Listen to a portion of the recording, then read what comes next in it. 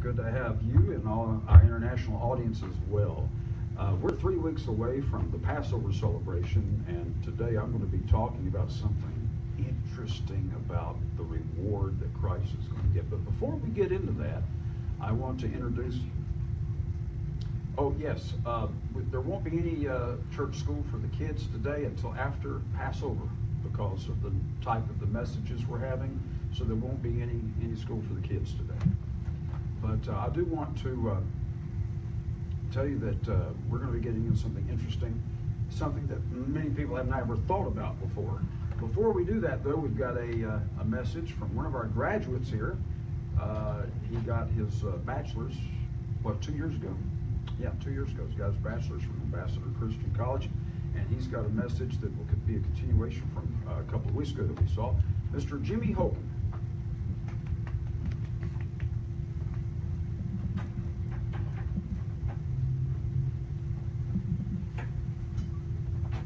To give the opening prayer. You're welcome to if you want to. Okay. Thank you, Dr. Keith. Let's go ahead and invoke God's blessing on our service today. Dear most gracious Heavenly Father, we ask you that you come in here and you open our minds and our hearts to your word. And Lord, let us give your word, not ours. Let it flow through our hearts, mind, body, and soul, and let us to see you in all things. In Jesus' name, amen. Amen. 2 weeks ago, I gave some of the history of the pagan practices of Ishtar, or Easter as in the English translation. I wanted to continue with that today with the some of the practices that you'll start to see a continuation. You'll start to see a parallel with some of the traditions that the Protestant Church has pulled in to our worship of Christ during this time. Ishtar, Semiramis, widow of Nimrod, mother of Tammuz, came to be represented as a bare-breasted pagan fertility goddess of the East. The original pagan festival of Easter was fornication that celebrated the return of life via the fertility of Ishtar's conception of Tammuz. Worshippers of the Babylonian religion celebrated the conception of Tammuz on the first Sunday after the full moon that followed the spring equinox. They celebrated it by baking cakes to Ishtar, getting drunk, engaging in fornication, and lying down in the temple with whomever entered. The man was required to leave her money. Babies were sacrificed in honor of these pagan gods, and their blood was consumed by the worshippers. The priest of Ishtar would sacrifice infants and human babies, and take the eggs of the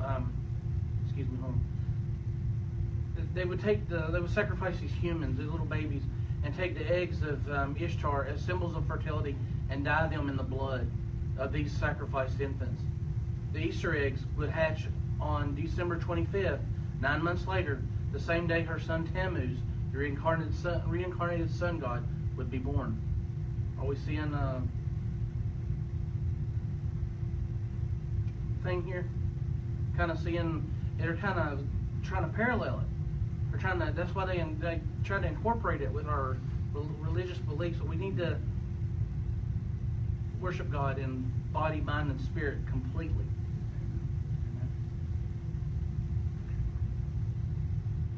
This is where the practice of coloring Easter eggs came from. Many babies born around December 25th from this fornication that began on the Feast of Ishtar in the spring, and many of these babies would be sacrificed the following Ishtar festival. It was also common for these pagans to bake cakes to offer to the Queen of Heaven on the Friday before the Easter festival. This is where we gained the custom of hot cross buns. Oh, as kids, we learned the song, Hot Cross Bun. You remember, well, you're singing the song about it. With the cross symbol indicating the female, Babylonian symbol for the female was in the circle of the crux and the cross beneath. Let's see. Yep, here we go. If anybody out there has ever seen this symbol here, which is the symbol of the female, that is the Babylonian symbol. I'm going to erase it because I don't want it up here. Got a red shirt top there. Okay.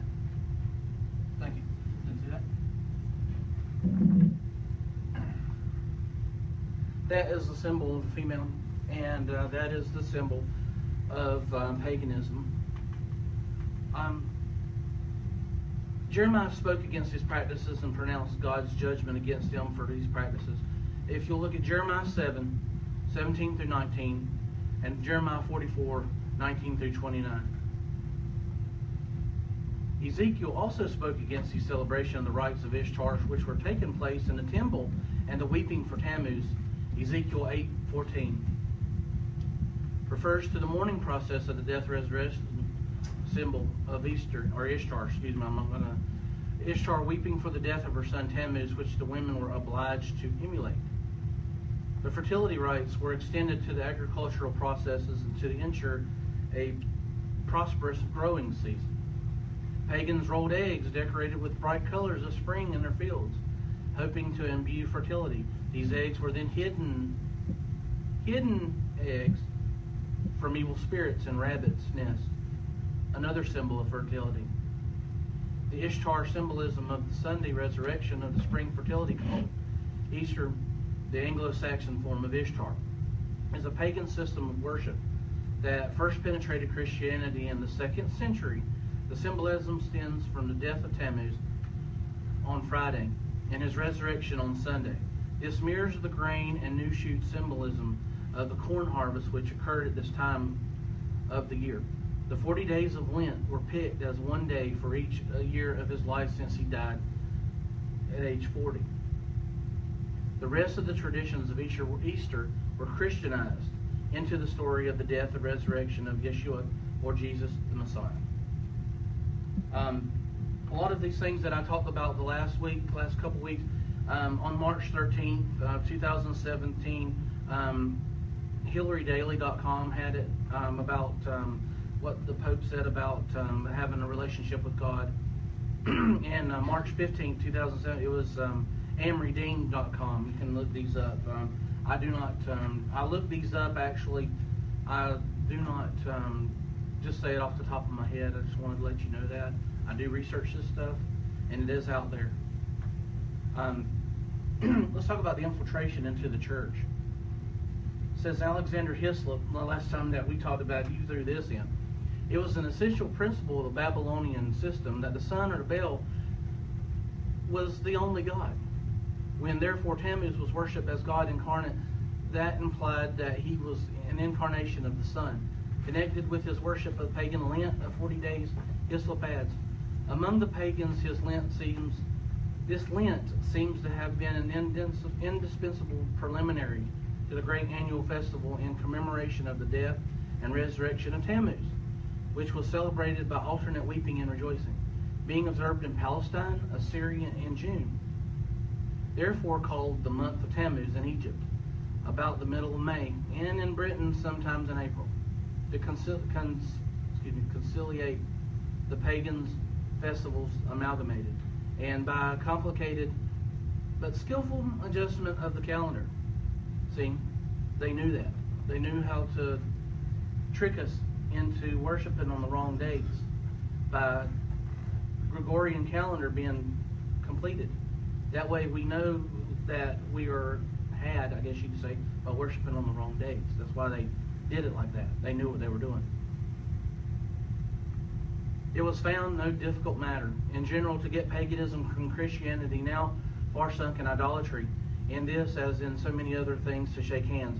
And it's that was page 105 of Alexander Hislop. And the other one, the part that I talked about earlier about that implied that he was incarnation of the sun being Tammuz, was page 96 of that. The New Catholic Encyclopedia comments, since the majority of the early Christians were Jewish converts, it is understandable that from the outset the Christian calendar was governed by the fact of the death and resurrection of Christ had taken place at the time of the chief Jewish feast, the Pesach, or Passover, celebrated on the 14th day of the month of Aviv, at the full moon following the spring equinox. And this is McGraw-Hill, New York, 1967, pages 1062 through 3. They go on to explain why they changed the date for uniformity in celebrating on the same day each year. and later to incorporate the pagan Easter festival. Eusebius of Constantine's era records, when the question relative to the sacred festival of Ishtar arose, it was universally thought that it would be convenient that all should keep the feast on one day. For what could be more beautiful and more desirable than to see this festival through which we receive the hope of immortality celebrated by all with one accord and in the same manner. Vita Constant Library, the 3rd, 18 through 20. Obviously, Eusebius regarded the festival of Ishtar as sacred and rejected the God-ordained festival of Passover, which the true believers had kept along with the Jews up to that time from the apostolic era. Nowhere are the customs associated with Easter sanctioned in the Bible. Nowhere does God command us or encourage us to observe a custom memorializing or commemorating the death of Jesus on the tree. Rather, we are commanded to observe the Passover during Abib, which celebrates our deliverance from sin. Although the emblems of the Passover are to remind us of the suffering and the death of our Savior and the price He paid for us, Passover is a victory celebration of the deliverance and salvation we received through Jesus, not a celebration of His death itself. There is a distinct and clear difference between the two concepts.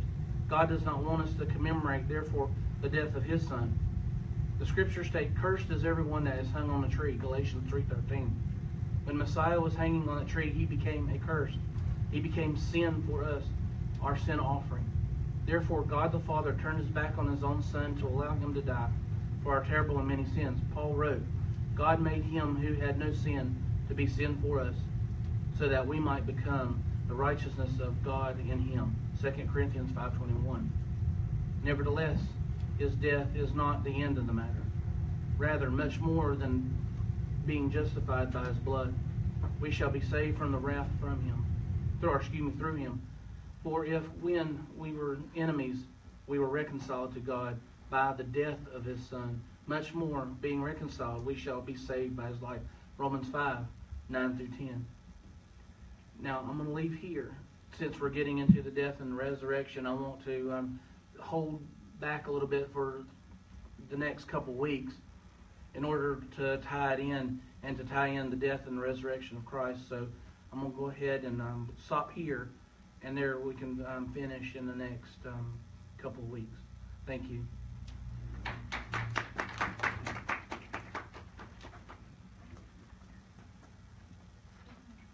Appreciate that very much. Very good research is done. Good to see all of you here. Good to have you all here. 3 weeks from now will be the annual Passover, which is, and most churches are not even aware of it, it's the time when Christ was crucified and He gave us something to do. He said, "I want you to do this in remembrance of me." And the whole church world doesn't know that's Passover. They don't get it. They don't understand it. Today, what I want to talk about, if you saw the email that went out, how many of you actually saw the email that was sent out yesterday? Okay. Some of you didn't see the email. Okay. All right. Maybe we need to send it out a whole day or 2 days early, make sure everybody has a chance to see it. Because the title of this message is Jesus' Reward. What is His reward for what He did? He left heaven and He came to this earth as a man, had to live for over 30 years without electricity. And they had to use a fireplace like they used to do in the old days back in the 1800s. They didn't have air conditioning. Their air conditioning was to get a fan and fan themselves like we used to have to do when I was a kid, because we didn't have air conditioning when I was a kid.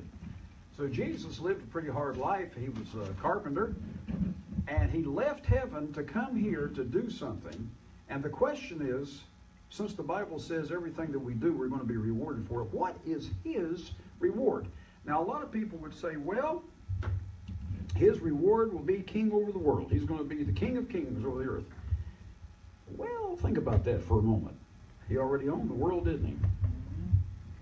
He already owned the entire universe under God the Father. He was already the ruler over all that He had created. John chapter 1, verse 3, everything was made by Jesus Christ. Colossians 1:16 says, everything that was made by Him. He didn't need to come here to get the world or to get the universe.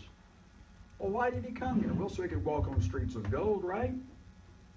Well, he already was doing that. So he could live in heaven? Well, he was living in heaven for eternity with God before. What in the world did he get out of it, coming here and going to the cross and going through all the horrible suffering that he had to go through? You know, you've heard me tell this, and you're probably tired of hearing me say it, so I'll say it just one more time. About 3 years ago, I had the worst pain I'd ever had in my entire life. I caught pneumonia somehow. And I had never had such pain. And do you know that after going through that, of course, I went to the emergency room, if I remember correctly, or the emergency room, and I actually, they gave me, I think, morphine or something. But even with that, it was so painful. Several months after that, after I got over that, I had a little bit of a problem with God. Not because he let me go through that, but I did. I mean, for several months I kept thinking, how could a God of love put his son through the kind of pain I went through? And I thought to myself, I had pain in my chest. Every time I would call for something, it was just like somebody taking a knife and stabbing me, whatever that might feel like. But Christ had thorns put in his head. He had nails driven through his body, his hands and his feet. He was beaten with a scourge within an inch of his life, and he would have died from the scourging alone. He went through so much. He went through more suffering than I did. And for several months I thought, how could a God of love put his son through that? And it bothered me. Now, I'm a Christian. I believe the Bible. I believe the gospel. But it was just hard. I mean, you fathers who have children, which one of you would put your son through suffering deliberately like that? You couldn't do it. You wouldn't do it. If I gave you all the money I had, let's say 10 times more than that, and I said, now make your son go out there and suffer and bleed and die. Not one of you. I couldn't pay you enough money to do that. And yet Jesus, the night before he died, asked God the Father, please let this cup pass from me. And in effect, God said, no. Now Jesus could have walked off the job, but he loved his Father so much that he was willing to die, and die the most horrible death that man has ever created. Even Hitler didn't do that. He put them in gas chambers and released the gas, and they died pretty quickly and pretty mercifully. Now, that's still a horrible, monstrous thing. And by the way, this is more of a message today than a Bible study, because I've got quite a bit to share with you. So it's going to be more of a sermon than a Bible study. So it won't take a lot of questions. But you know, Hitler was an absolute monster, and even he didn't make people suffer. And yet God the Father asked his son to suffer the most horrible type of death. And our minds don't grasp it. Just what I had, that pneumonia was so bad, it hurt so much, I thought, how could God have had Jesus to suffer more than I did? And obviously he did. But why? What was the point? And what will Jesus get out of it? What will his reward be for what he went through? Now, if you got your Bibles with you today, turn with me to Exodus 12, if you don't mind. We're going to study this, but still it's going to be, because of the time consideration here, it's still going to be somewhat of more like a sermon than a Bible study. Chapter 12 of Exodus.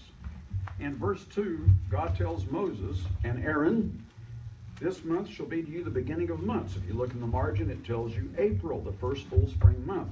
I know the Jewish New Year starts in September. That's their problem.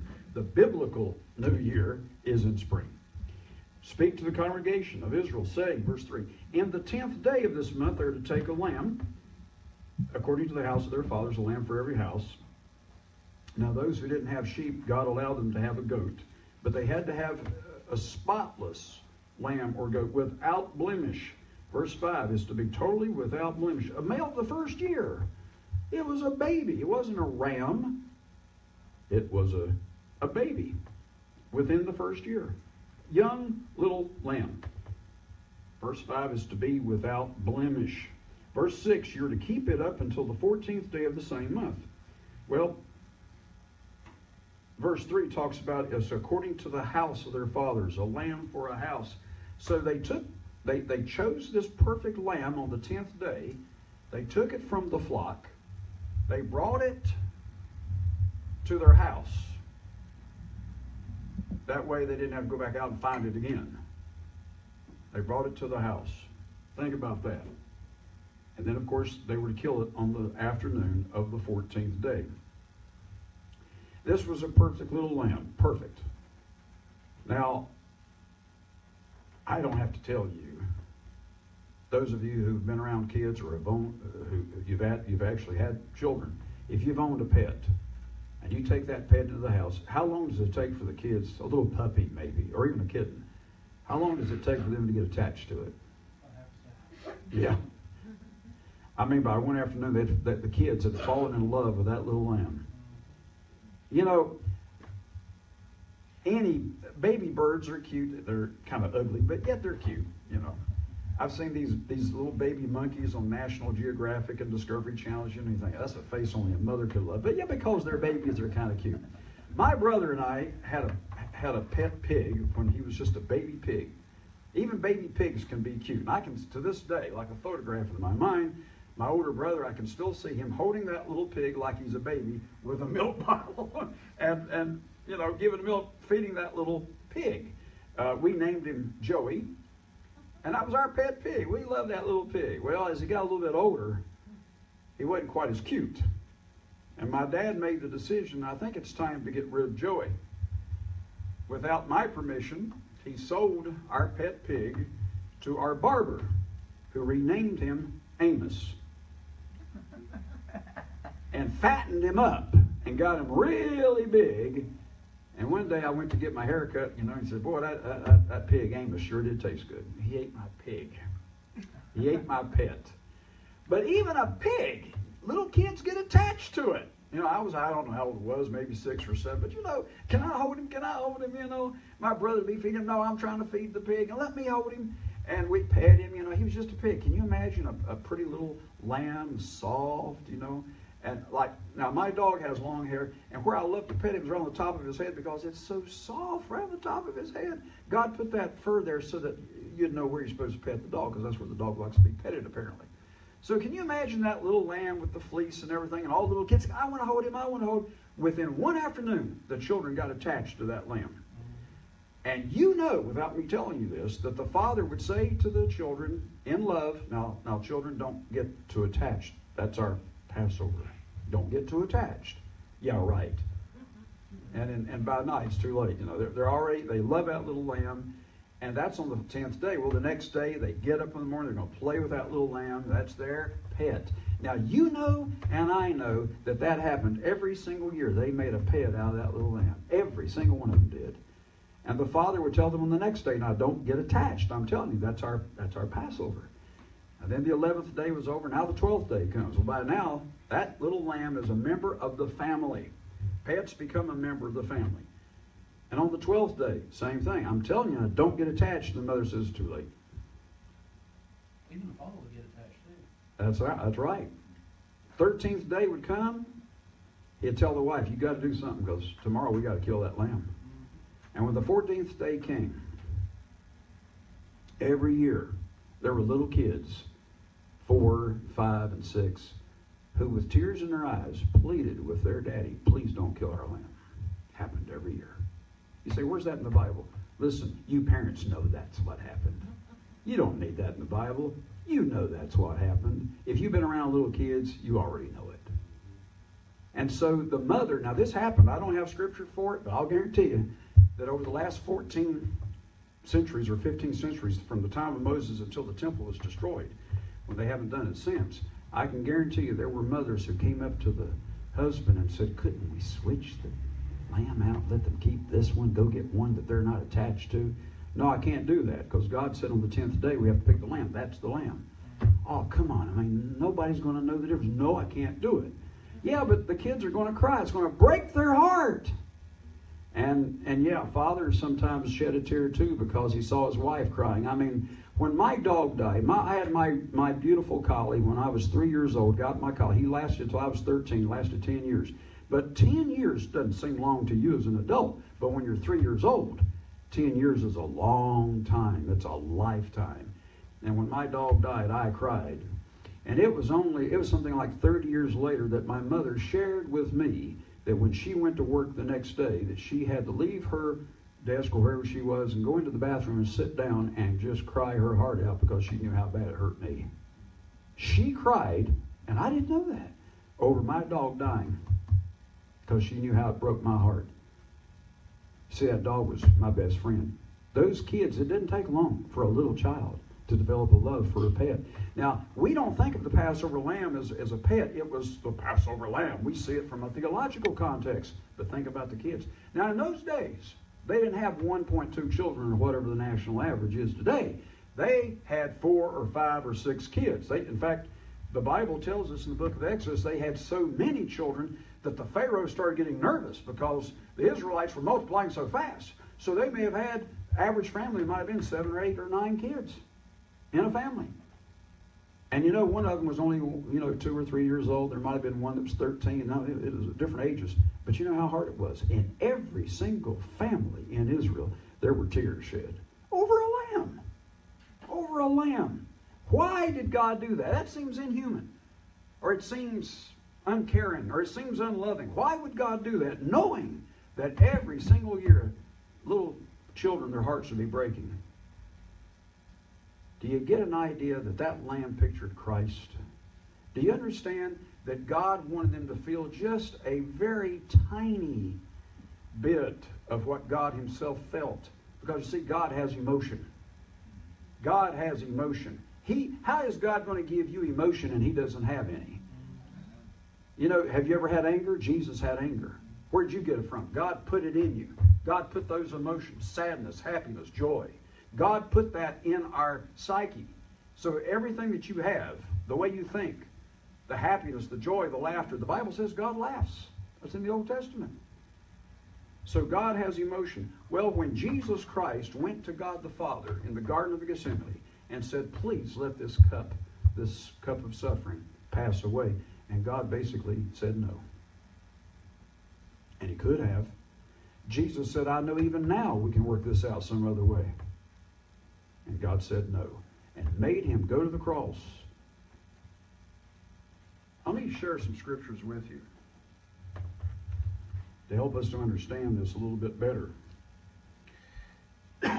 You don't need to turn there, but in John 1:29, the forerunner of Jesus Christ, John the Baptist, when he saw Jesus come to his baptism, he said, behold, pointing probably at Christ, the Lamb of God. He probably pointed right at him. The Lamb of God. Jesus was God's Lamb who takes away the sin of the world. Let's go to the book of Acts, chapter 8. I want to show you something.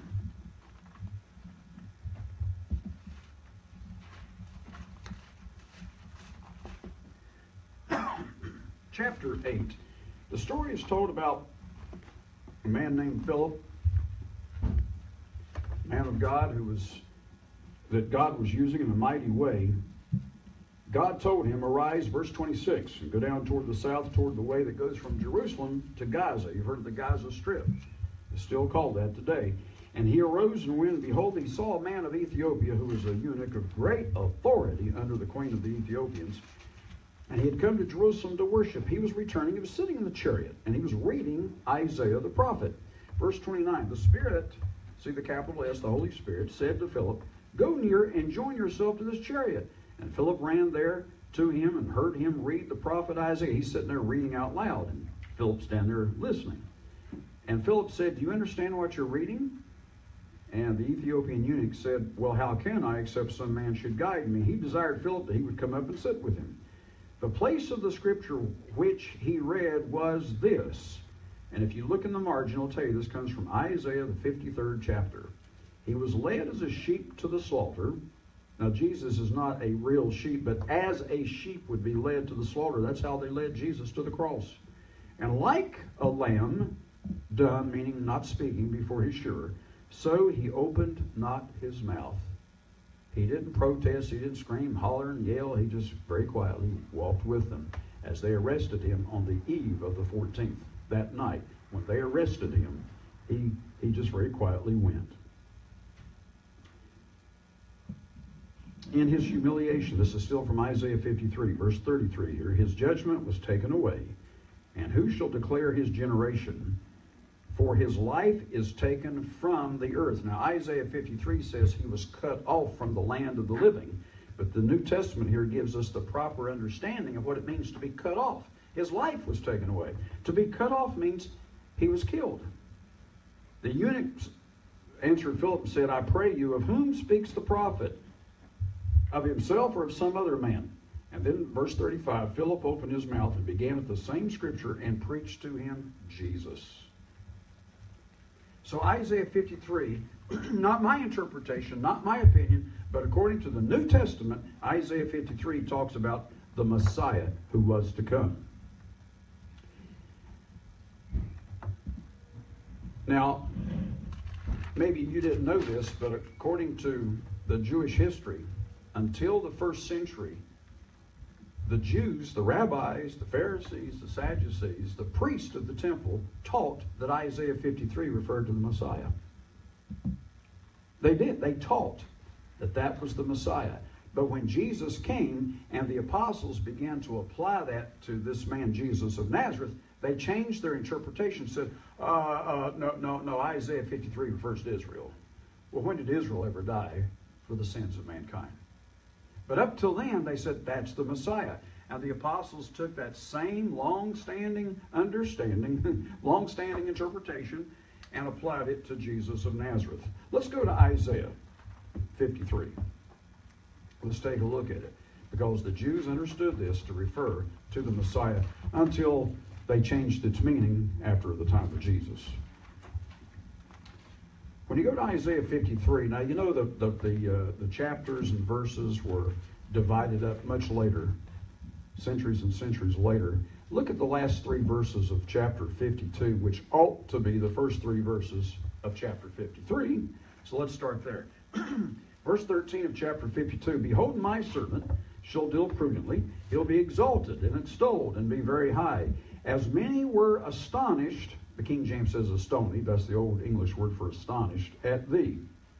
The T-H-E-E is a singular for you. So it's talking not about Israel, but about one man. His visage was so marred, more than any man, and his shape, more than the sons of men. So shall he sprinkle many nations. The kings shall shut their mouths at him. For that which had not been told them shall they see, and that which they had not heard shall they consider. They didn't understand this. Even the apostles did not understand that the Messiah had to die the way he did. They didn't understand that. Now, I have a reference by one at the bottom of the page. Let me read to you the very short reference. The literal rendering in verse 14 is terrible. Let me read it to you. Quote, so marred from the form of man was his aspect, was his appearance, that his appearance was not that of a son of man. That's how it reads in Hebrew. The reference says that is not human. The effect of the brutality is described in Matthew 26. Because when they would scourge somebody, many men died from the scourging alone. The scourge was not just a whip. It was a whip with pieces of metal and bone on the end of it. And every time they would hit somebody with that whip and they'd rip it away, it would rip the skin off the person. So his entire body was bathed in blood, totally. So the pictures that you've seen, the crucifixes and this type of thing, pictures, portraits, the paintings, they don't portray it at all. They show one little unsightly drop of blood coming from usually the palm, although now they say it was actually the wrist. And that's all they show. They maybe show a little stripe here or there. But no, his body was beaten so bad, so marred from the form of man was his aspect that his appearance was not that of the Son of Man. He didn't look human. He was just a mess. And God the Father asked him to do that. But Jesus could have said, no, I'm not going to do it. And in the Garden of Gethsemane, he would have said, come on, guys, let's get out of here quick. But he didn't. He stood there and allowed them to arrest him so that he could go and be a sacrifice for you. But what reward will Jesus get? Because you can't say heaven. He had that before he came. Before he came to the earth, he was already in heaven. Well, to sit at the right hand of God. Well, where do you think he was before he came here? Well, so he could rule the universe. Well, he made the universe. So what kind of reward will Jesus get? Let's read Isaiah 53. Who has believed our report, and to whom is the arm of the Lord revealed? For he, talking about the Messiah, shall grow up before him, before God, as a tender plant, and as a root out of a dry ground. He has no form nor comeliness that when we see him, there's no beauty that we should desire him. Now, Jesus apparently was not necessarily a really, really handsome man. He was just an average-looking guy. You know, Elvis Presley was not an average guy. The women went crazy over Elvis Presley when he was young. I guess all the way up until the time he died. They thought, oh, what a handsome man Elvis Presley is. But Jesus just looked like an ordinary guy. Of course, there was no comeliness either on the cross. It was horrible. He is despised and rejected of men, his own people. John chapter 1 says he came to his own, and they rejected him. A man of sorrows and acquainted with grief, and we hid, as it were, our faces from him. He was despised, and we esteemed him not. Have you ever gone through that? Don't answer out loud, but have people ever despised you, and you've gone through persecution, people talked ugly about you, and you find out about it later? Almost everybody has gone through that. Jesus was despised. He was rejected. Surely, verse 4, he has borne our griefs and carried our sorrows. Now, the Hebrew literally says he has borne our diseases, and this is quoted in Matthew 8, verses 16 and 17, and it was quoted correctly from the way it was actually written. For some reason, the King James put griefs and sorrows. Actually, it means diseases, and carried our sicknesses. Yet we did esteem him stricken, smitten of God, and afflicted. Smitten of God. Jesus didn't have to die. God sacrificed him. Remember the story in chapter 22 of Genesis where Abraham went to, we think it was Mount Moriah, to sacrifice his, as Paul calls him, his only begotten son. He went there to sacrifice his son.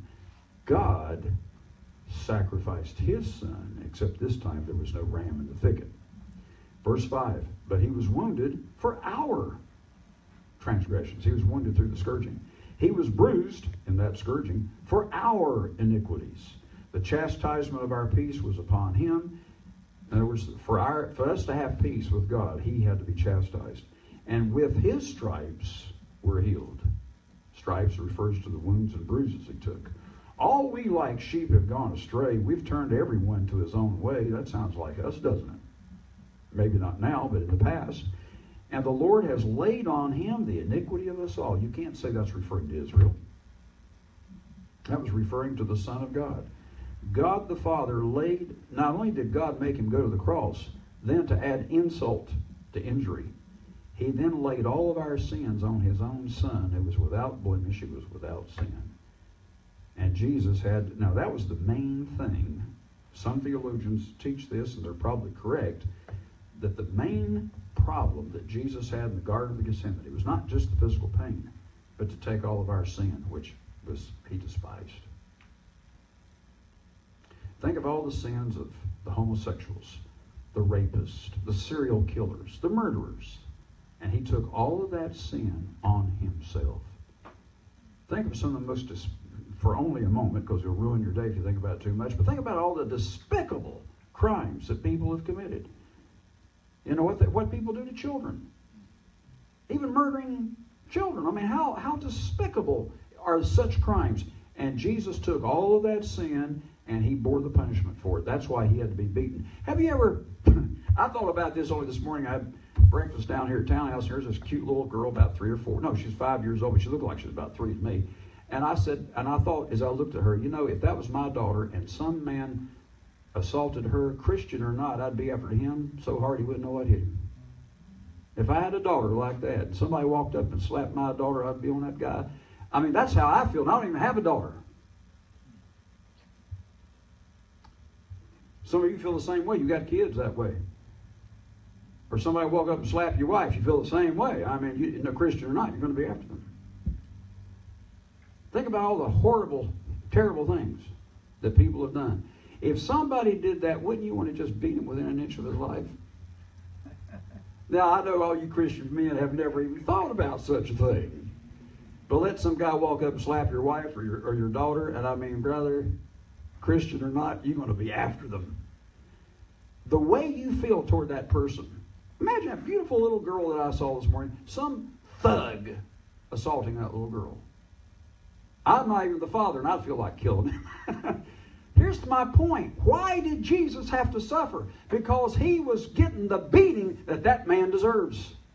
He was getting the horrible beating and scourging that rapist deserves. We heard on the news, I hope, if you've been watching Fox News, some of the major networks haven't even covered it. This illegal alien, I forget, from Central America somewhere, he was at 18, he raped a 14-year-old girl in high school.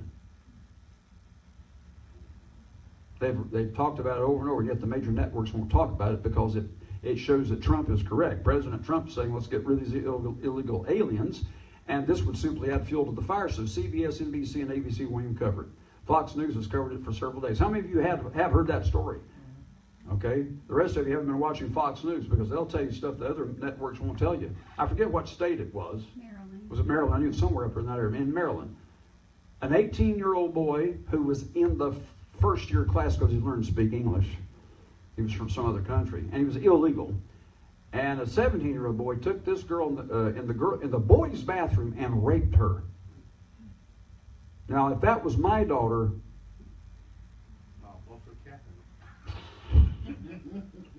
you see what I'm saying? Oh, well, Keith, you're not very Christian. Okay, I'm not very Christian, but don't touch my daughter. You understand? You understand? Not just your daughter, Your sons too, yeah. I mean, yeah, if some man assaulted your boy, I mean, you'd be after him like, he may be twice your size. It doesn't matter. He could be 3 times your size. He better get out of the way because you're coming after him. That's how you feel. Well, that's what God did to Jesus. He took all that punishment that you want to give to that thug, and he punished his own son. He was the whipping boy. Now, you still don't like the guy that assaulted your child. But you have to understand, if that man repents, do you know God will forgive him? Because somebody else already took the beating that he deserves. The beating that you want to give that guy, Jesus already took it. And if he repents, then the beating that Christ took applies to him, and he doesn't have to take it. Boy, is God merciful. He's a lot more merciful than you fathers are. He's a lot more merciful than you husbands are. He's a lot more merciful than I would be. And that's why he's God and I'm not. But Ephesians 5:1 says, imitate God. So I'm trying to have that kind of love. But if I had a daughter, I'd still say, but don't you touch her. I mean, the anger that you have for that person, all that anger was poured out on Jesus Christ, and he took the beating, and that's why he had to suffer. Well, what kind of reward is he going to get for that? Let's read on. Verse 7, he was oppressed and he was afflicted, yet he opened not his mouth. He is brought as a lamb to the slaughter, and as a sheep before her shearers is dumb, so he opened not his mouth. Dumb means can't talk. The sheep can't talk. Well, Jesus didn't talk. He was taken from prison and from judgment. And who shall declare his generation, in which we just read this verse, in chapter 8 of Acts? For he was cut off out of the land of the living. Why? For the transgression of my people was he stricken. This can only be Jesus. And he made his grave with the wicked and the rich in his death. He died with the wicked, 2 wicked men on either side of him. He was buried in a rich man's tomb. Because he had done no violence, neither was any deceit in his mouth. That's got to be Jesus, because you couldn't say that about any other human being. The Apostle Paul says in Romans 3, everybody has sinned. But this man, whoever we're talking about here, never sinned. And this has to be the Son of God. Yet it pleased the Lord to bruise him. It pleased God. That doesn't mean that God was happy about afflicting punishment on his own Son. But in order to get you off, in order to save you, it pleased God the Father to put all of your punishment on him so you don't have to suffer. Amen. And you don't need to turn there, but in John chapter 17, Jesus said, let them know that you love them as you've loved me.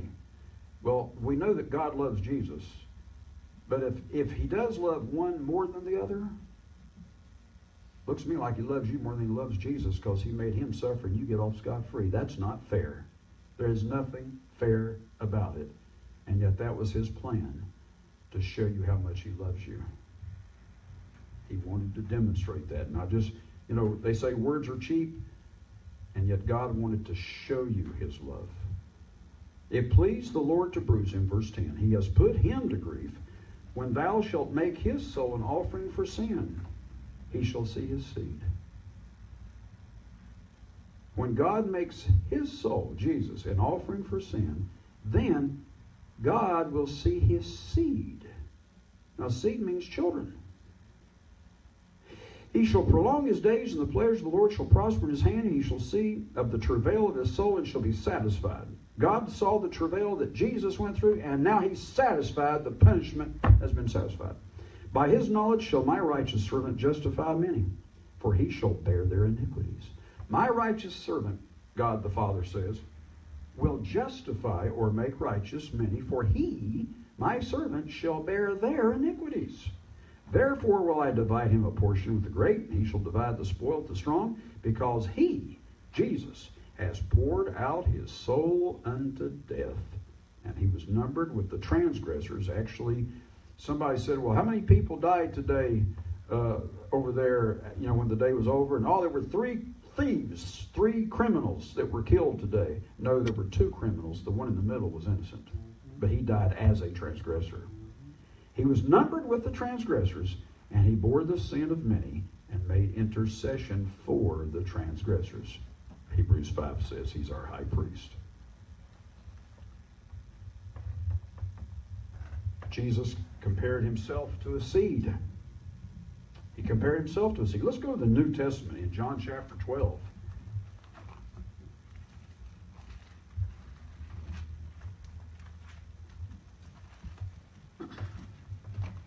John chapter 12, verse 1, then Jesus, 6 days before the Passover feast, which that year started Wednesday evening at sundown, came to Bethany, where Lazarus was, who had been dead, whom he raised from the dead. This was 6 days before the Passover. Now, if you do a study on this, the Passover feast started Wednesday night, or Thursday being the first day. You go back 6 days, that brings you to the 9th day of Abib. So it was a Friday night, Sabbath evening meal where he was eating with Lazarus and his 2 sisters, Mary and Martha.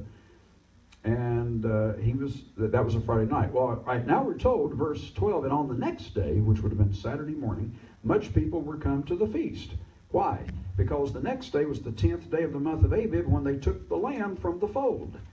And Jesus rode into Jerusalem, and that was the day they laid the palm branches before him. That was the day they said, Hosanna, blessed is he that comes in the name of the Lord. Verse 14, Jesus, when he had found a young ass, sat thereon, and it is written, fear not, daughter of Zion, behold, the king comes, sitting on ass's colt. They didn't understand this at the time. But verse 13, they took branches of palm trees and went forth to meet him and cried, Hosanna, blessed is the King of Israel that comes in the name of the Lord. So on that day, they accepted Jesus as the Messiah. On the 10th day, the Jews, finally, the whole population, thousands of people who were there at the feast, was out there celebrating and hollering and shouting, and they accepted Jesus as their Messiah. And in so doing, unwittingly, they accepted him as the Lamb of God also. Verse 23, and Jesus answered them, saying, the hour is come that the Son of Man should be glorified. All through the 4 Gospels, when they tried to kill him, they tried to throw him off of a cliff one time. They tried to stone him. Chapter 10 of John, they picked up stones to kill him. And what did Jesus say over and over and over? My hour is not yet come. He said that again. My hour is not come. Well, just before he was to die on the cross, he said, okay, now my hour is here. In fact, in John 17, the night before the crucifixion, he said, Father, now my hour is come. So he's talking about the hour of his death. Verse 23, the hour is come that the Son of Man should be glorified. Verily, verily, in modern English that means truly, truly, I say to you, except a corn of wheat. Now, corn is Old English for grain. Except a grain of wheat fall into the ground and die, it abides alone. But if it die, it brings forth much fruit. Do you understand, as your commentaries will explain, that this grain of wheat refers to Jesus himself? He was that seed that if he were to die, he would bring forth much fruit. Now, you can take an actual corn seed, which we're very familiar with. My parents had a garden.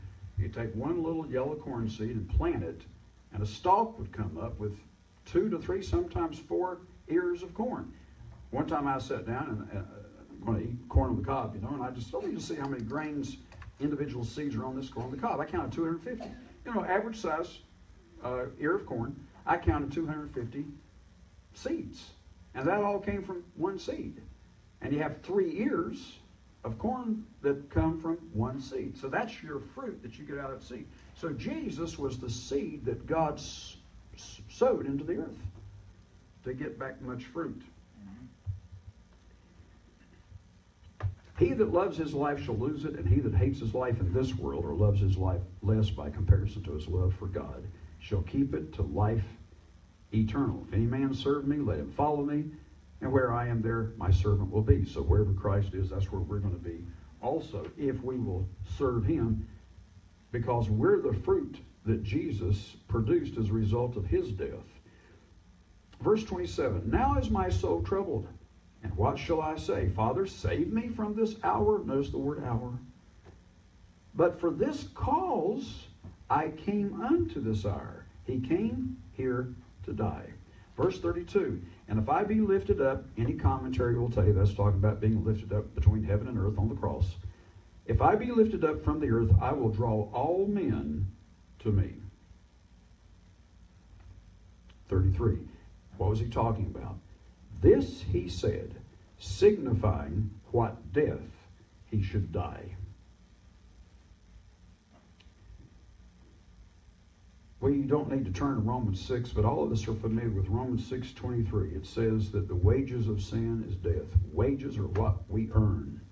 Jesus got our wages. Amen. Think about that. We earned it, and he got paid.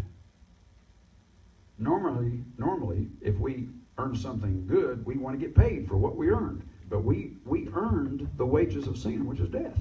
So he took our wages, so that we don't have to take those wages. In Hebrews chapter 5, you may want to turn with me to Hebrews chapter 5. Did Jesus have emotions? He's called in verse 1 our high priest.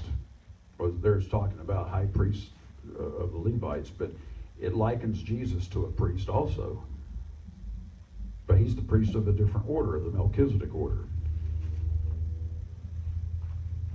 Verse 6, he says in another place, according to the Old Testament, thou art a priest forever after the order of Melchizedek, talking about Christ, who in the days of his flesh.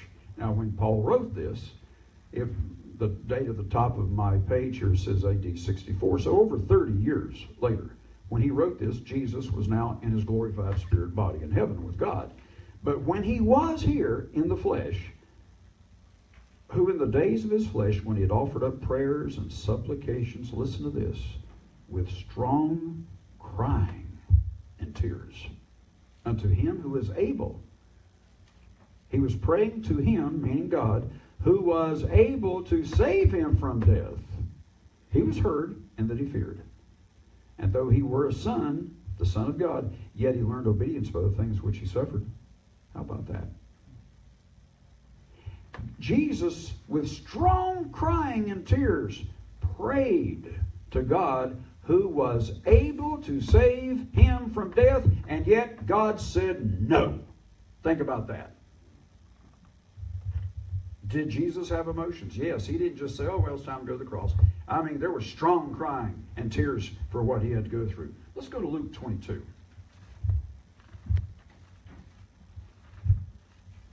I want to share something with you here. You've heard it said that Jesus sweated blood. There's no scripture that says that. It's not in the Bible. That's a careless, very, very careless reading of scripture. But he did sweat profusely. His perspiration was literally dripping like an open vein, would just drip blood, drip, drip, drip. That's how he was sweating, because there were tears and strong crying this night. Luke 22 and verse Let's start in verse 39. He came out and went as he was wont, as he was accustomed, to the Mount of Olives, and his disciples followed him. And that's where that Garden of Gethsemane is. And when he was at the place, he said to them, "Pray you that you enter not into temptation." And he was withdrawn from them, went over there in a private place, about a stone's cast, and kneeled down and prayed, saying, "Father, if you be willing, remove this cup from me. Nevertheless, not my will, but thine be done." He was asking God to remove the cross. He tried to get out of the crucifixion. You know why? Because he was human, 100% human. There appeared an angel from heaven strengthening him, but that still didn't help much. And being in an agony, verse 44, he prayed more earnestly. You ever prayed very, very, very earnestly? Not just, bless this food, but I mean, you're really in earnest with God because there's something you really need. Jesus prayed in agony. That's why there was strong crying and tears. He prayed more earnestly. His sweat was, as it were, great drops of blood falling down to the ground. Nowhere does the Bible say he was actually bleeding. That's not what the Scripture says. It plainly tells us it was perspiration. But his sweat was, as it were, like you had an open vein, drip, drip, drip. We might say like a leaky faucet. You ever seen somebody so full of sweat it's falling off of them? Well, that's how Jesus was. You ever been to a steam room maybe and people sitting in there sweating in the steam room or whatever? Jesus was sweating so profusely, it was just dripping off of his face. Why? Because he was going to have to suffer the most horrible death that man had ever come up with. He was going to have to be beaten. And this went on for hours. It didn't go on for a few minutes like I had it when I was at the hospital. And that was horrible. So I can only begin to imagine what he went through. And Jesus prayed, "Don't make me have to go through this." And yet, if God the Father wanted him to do it because of his love for you, he was willing to do it. That's what this Passover is all about. How many churches are getting ready to celebrate the very day and the week, the Holy Week, that pictures his crucifixion? No, they're planning to do what Jim told us about earlier. They're getting ready with their chocolate-covered Easter bunnies and their dyed Easter eggs. And I recommend you do get Dr. Alexander Hislop's book, written in the 1800s, about the origin of Easter. But churches ought to be celebrating the very day that pictures the death of the Messiah. And they're not doing that. Because they say, "Oh, that's Jewish." Well, maybe it's Jewish, but our Jewish Messiah died on that day. And we ought to respect that. So Jesus prayed in great crying and tears because he was very emotional. Why did the Father sow this one seed into the earth? Well, we just read in the book of John, where if a grain of wheat fall into the ground and die, that little seed doesn't come back. It's gone. But it produces a fruit, or it produces a harvest. That's why we call it at the grocery store, we call it produce. It produces something. And so Jesus likened himself to one grain. God sowed the one son he had into the earth, this earth, to produce a harvest of souls, to obtain other sons and daughters. 2 Corinthians 6:18, "You are my sons and daughters, says the Lord Almighty." I've heard people say that in the kingdom there won't be men and women, we're all going to be unisex. Don't believe stuff like that. I just heard a preacher yesterday saying there won't be male or female. That is totally wrong. There is no scripture that says there won't be male or female. So ladies, don't worry about it. You're not going to become a man. You've heard me mention this before, how when George Washington comes up in the resurrection, he looks over there and he sees Martha, and he says, "Martha, is it really you?" She says, "Hi, George." Now she's a man. How ridiculous. Did you have a question? No, where they get that from is when the woman's husband had passed, and the question was who. It says they won't be getting married, yeah. It doesn't say there won't be male and female, it just says you won't be getting married. I mean, after all, if I'm not a man, then what am I going to be? And you ladies, if you're not who you are, then who are you going to be? You're going to be something else. No, we're still going to be men and women, but we just won't be getting married. That's what the Bible is showing us. He says there's no getting married. So we'll be like brothers and sisters. Now, my mother had 2 husbands. Her first husband was killed. She never got over him entirely. Never did. She loved my dad. They had the happiest marriage of any married couple you could find just about, but she still loved her first husband. So in the resurrection, they're going to be like brothers and sister. There won't be any jealousy. There's not going to be marriage, so they're going to get along like one big happy family. But we're still going to be men and women. We're still going to be male and female. We're going to be children of God, fully developed children of God with our glorified, God-like bodies. 1 John 3:2 says that we're going to have a body like Jesus. We're going to have a glorified body, but we just won't be getting married. But we'd still be male and female. So God took the one son he had, his only begotten son, John 3:16, and sowed him into the earth like a seed to get a family.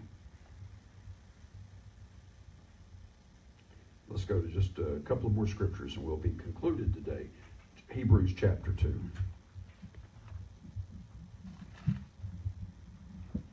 God wanted to add to his family. Jesus said a corn of wheat, King James, or a grain of wheat. In Matthew 13, wheat is likened to Christians and the tares are likened to the wicked. The wheat and the tares, Christians and those who are not Christians. The wheat, he said, would be gathered into the garner, or the modern word, the granary, and the tares will be taken out and burned. So the non-Christians are going to get burned and destroyed in the lake of fire, whereas the wheat, God's going to take them and keep them. In chapter 2 of Hebrews, beginning in verse 9, we see Jesus, who was made a little lower than the angels for a time.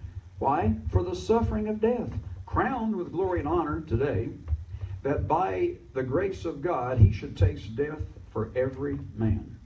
For it became him for whom are all things, and by whom are all things, he made everything.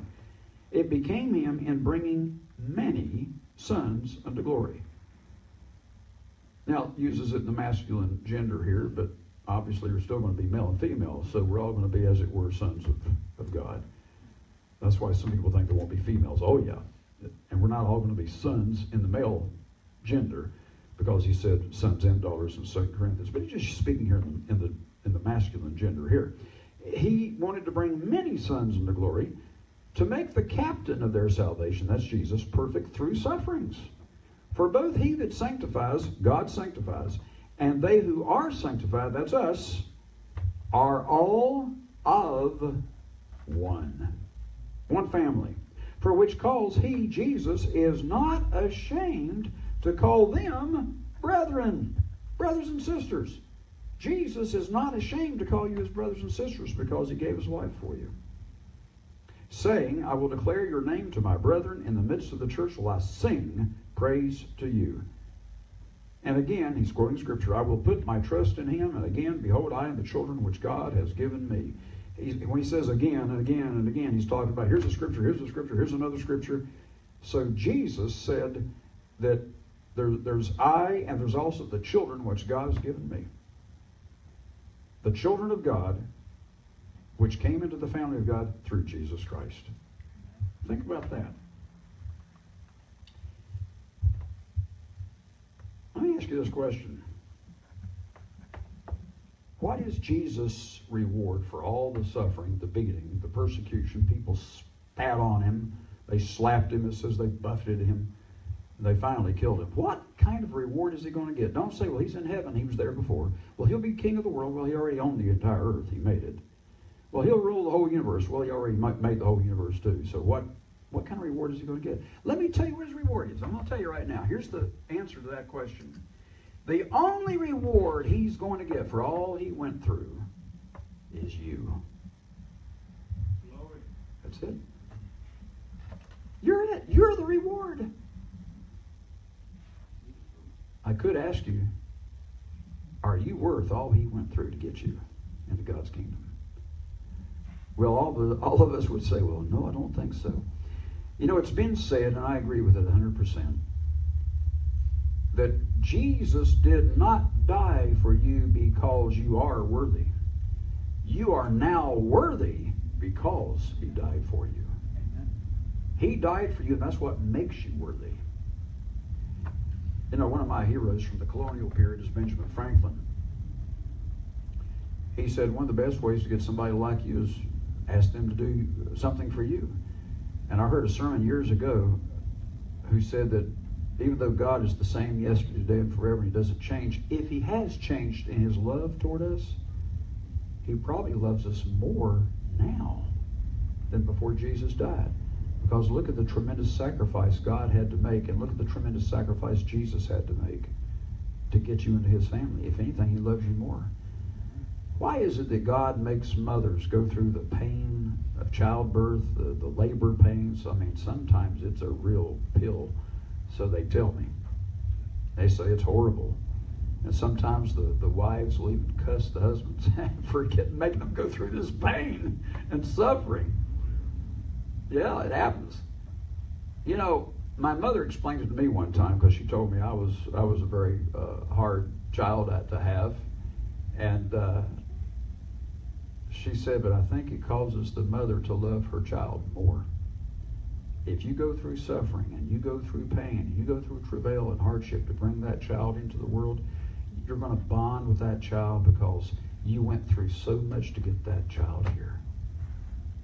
Did you know that Jesus Christ loves you with every ounce of His being because He gave every ounce for you?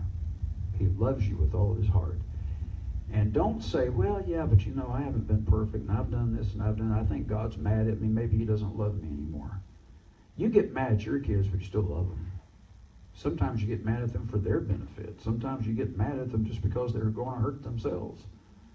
You know, sometimes fathers will yell at their son, don't do that! And they're mad not because of any personal offense to the father, but because if you do that, you're going to get hurt. And you yell at the kid because you don't want him to get hurt. God does get angry with us, but it's for our benefit because He loves us. God the Father went through a horrible sacrifice. Do you realize He risked losing His very best friend for all eternity?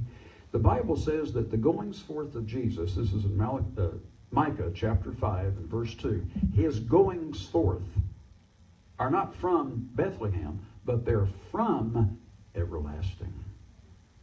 And so God the Father had spent an eternity with the one we know as God the Son, Jesus. And He risked losing Him to get you. I heard a father say one time, he said his son had leukemia. No, I think this was the minister quoting the father's way it was. And this father said, I wish I could take his place because it's harder for me to watch him suffer knowing I'm helpless. I would, if I could, I'd take his pain. I would take that leukemia from him so that my son wouldn't have to suffer. But of course He couldn't. And God the Father suffered when He watched His Son down there in the Garden of Gethsemane, begging the Father not to make Him go through this. And God had to say no. And on the cross, there was a point in time, you know, Jesus said, I'm never alone, for God is always with me. Remember He said that in the book of John? I'm never alone, for the Father is always with me. And on the cross, what did He cry out? Probably in shock, terror. For the first time in eternity, He said, why have you forsaken me? For the first time in eternity, He did not feel the presence of God.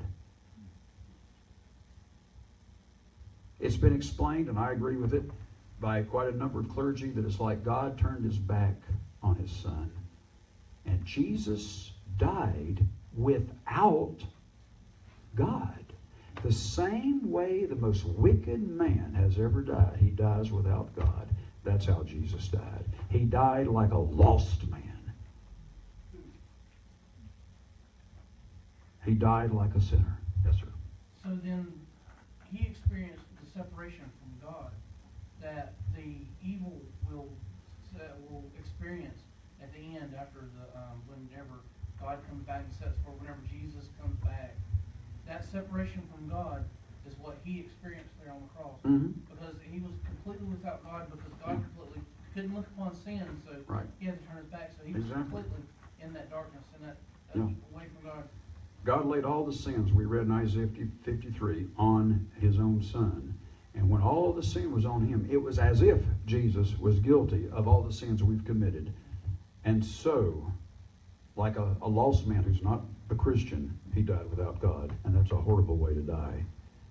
Imagine that. God turned his back on him, and Jesus died alone. It's a horrible thing to be alone. You know, I'm never a lonely man because I have God in my life. I mean, I can't imagine not being a Christian. God is so real to me that if I ever went to prison, I'd say, put me in solitary confinement. I'd be very happy. Get me away from all these crooks and criminals out here. Just give me a Bible, put me in solitary confinement, and I'll be happy. Just me and God. You know, it'd be a great time. But can you imagine if God just left you and you feel an emptiness on the inside? Jesus felt that emptiness for the first time. And he screamed out. He wasn't quoting Scripture. He screamed out, "My God, why have you forsaken me?" And he died alone. He did that in order to get a reward. And the reward that he's going to get is us. We are his reward. Jesus said in John 14:15, "If you love me," and everybody in this room would say you love him, but this is what he tells people who say they love him. "If you love me, keep my commandments." He told us to take the Passover in remembrance of him. That's the least we can do. So are you going to be with us on this annual event to take the Passover celebration? April the 11th this year, Tuesday night at 8 o'clock right here. Will you be with us? If you're a converted, baptized Christian, are you going to be with us to memorialize on the very night that Jesus ordained it? Will you be here with us to take that Passover? Now, are there any questions at this point in time? Or any final comments? Did you get anything out of this?